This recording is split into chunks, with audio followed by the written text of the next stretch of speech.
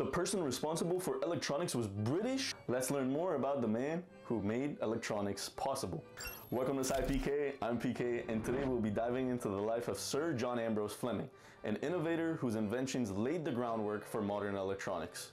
Born in 1849 as the eldest of 7 children, Fleming supported himself through university as he studied physics and mathematics at London's University College.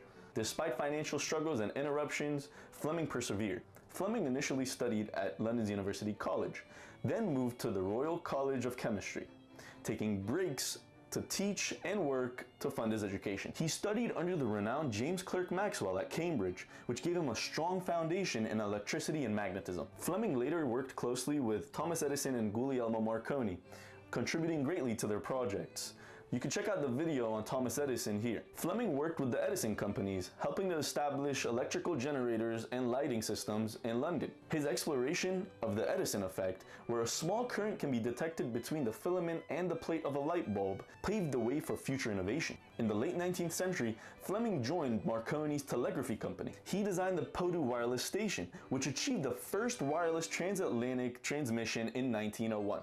To improve signal detection and amplification, Fleming developed the first electronic rectifier, known as the vacuum tube or oscillation valve, patented in 1904. This invention marked the birth of electronics and was later improved upon by Lee de Forest, and was later used in radios, televisions, and more, even early computers.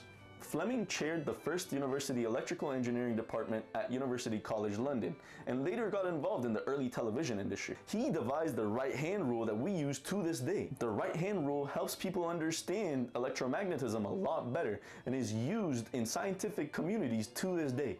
Fleming remained active in the scientific community until his 90s. Fleming received numerous accolades throughout his life, including the Faraday Medal and the Albert Medal, and was knighted in 1929.